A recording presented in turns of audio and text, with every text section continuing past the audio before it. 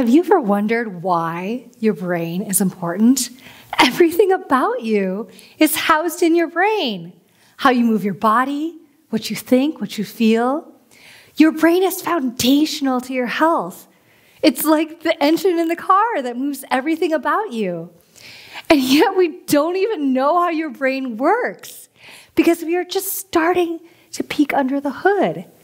And because of this, we don't know what to do when things go awry with your brain and your mental health.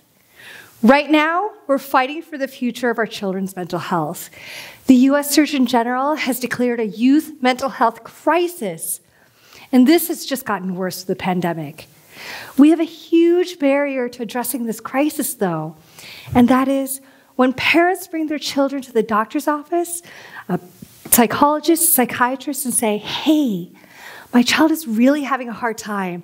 They're tantruming a lot, depressed, anxious. The doctor will say, okay, try this treatment. And if that doesn't work, try this, try this, try this, until something finally works for that child. But this approach is really inefficient and costly and grinds down families every time a treatment doesn't work. And it's not that doctors are trying to be obtuse, it's just that they can't yet look inside the child's brain to figure out what is wrong and what child needs what treatment. I'm the director of the Translational Emotion Neuroscience and Development Lab housed at San Diego State University, and I'm on the vanguard of a scientific movement to address the youth mental health crisis by leveraging brain imaging. You might be familiar with a traditional MRI where they take a static image of your brain. That's like looking under the car hood while the car is off. Okay, there's the carburetor, here's the battery, here are the spark plugs, but because the car is not on, we can't really see how these parts are working together to make the car move. We, on the other hand, use a special form of brain imaging, functional MRI, to look under the hood in a way that is completely beyond a static image. When kids come into our lab, they lie in the MRI and play video games that tap psychological processes, like how they feel when they win or lose money, what it's like when their people are angry or happy with them, how they feel when they're frustrated. In functional MRI, these images are dynamic. You get to see the brain activation as it's happening in response to these emotional events. That's like looking under the hood of the car when the car's running, even when it's moving down the road. So you can really see how these parts work together to make the car move and figure out what is the part that's making that clunking noise that is the problem. We use brain imaging to look under the hood in two ways. First, we want to answer, what are the brain signatures that predict which children will benefit from what established treatments?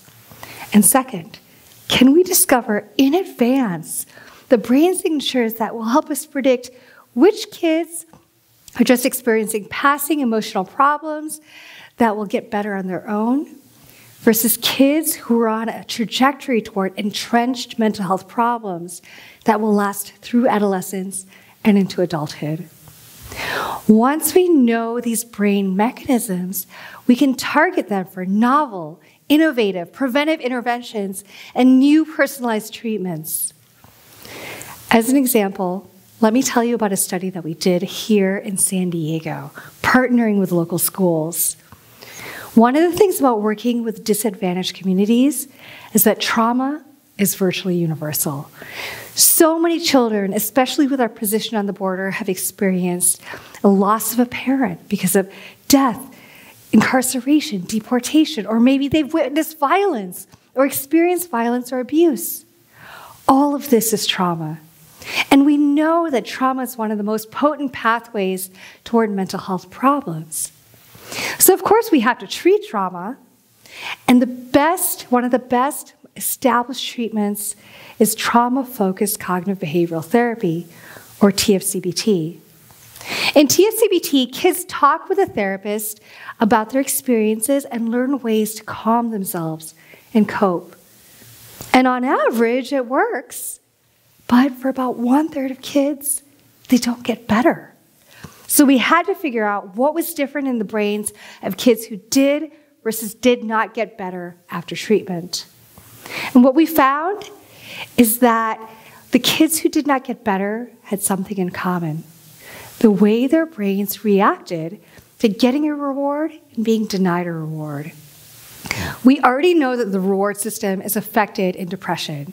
You might know people who are depressed that are like, nothing feels pleasurable anymore. I used to like going out, having fun, but it's just not enjoyable anymore. And the kids who did not get better after treatment, their brains reacted totally inappropriately to the rewards. Sometimes greater activation, sometimes less, but in the opposite direction to the kids who did get better after treatment.